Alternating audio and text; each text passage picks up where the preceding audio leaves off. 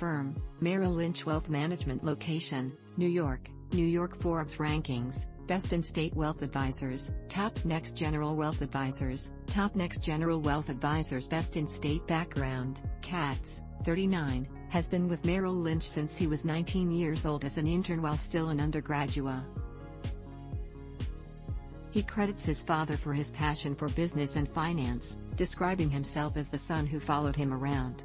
It was during his senior year following that internship that he realized wealth management was the industry in which he wanted to work.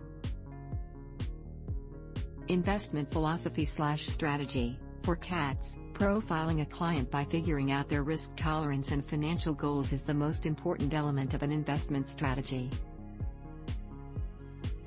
In a debate of active versus passive, he sees both as useful for clients in different instances.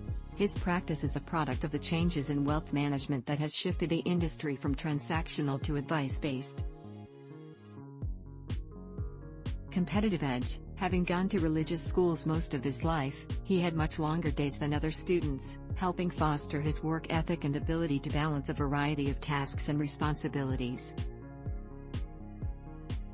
Best advice. His father taught him the phrase slower is faster, meaning that if you do things right the first time, you'll have less mistakes along the way.